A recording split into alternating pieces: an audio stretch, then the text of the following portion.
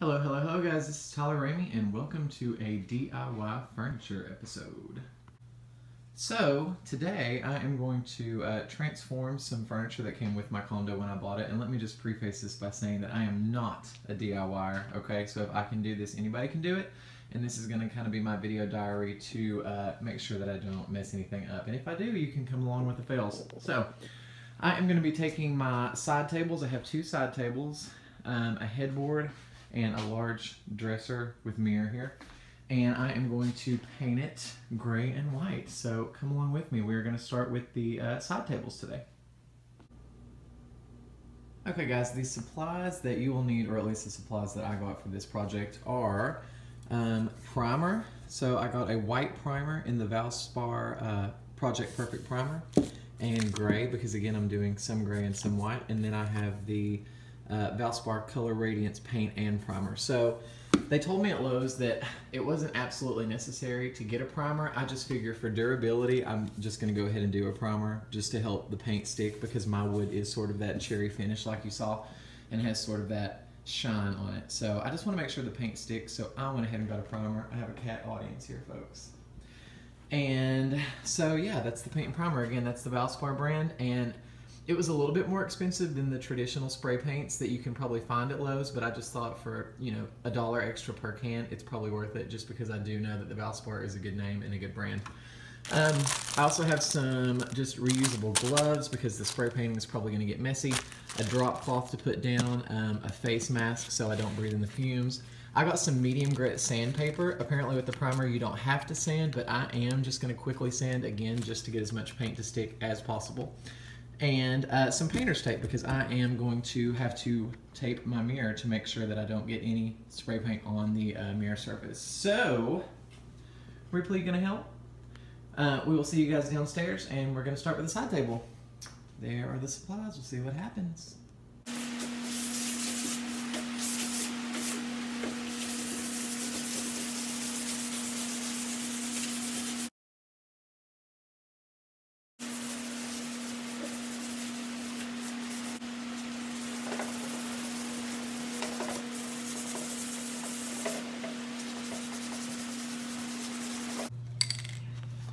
I'm sweating. Okay, I just sanded them, and now it is time for the primer.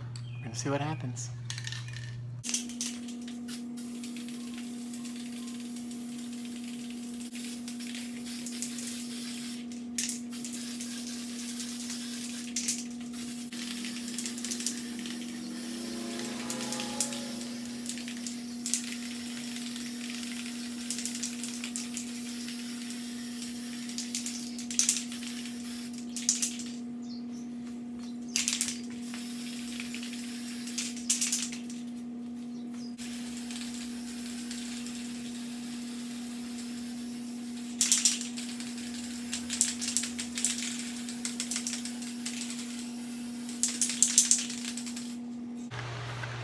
Okay y'all, primer is on, and now we're going to apply the flat paint and primer.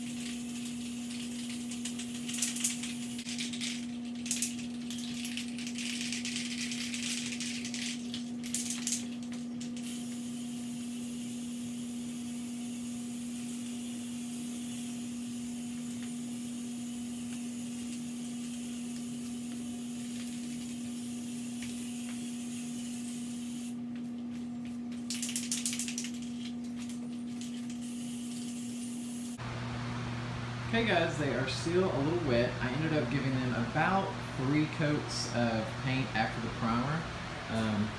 And you'll be able to tell a little bit better once I get them in the room, but I'm happy with the way they turned out. I didn't paint the backs because quite frankly I don't care. They're always going to be against the wall and I'm not that psychotic. So there they are, and I will head back and show them to you in the room. I'll see you guys in just a second.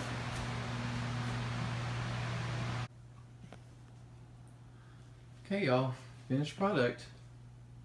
There's one.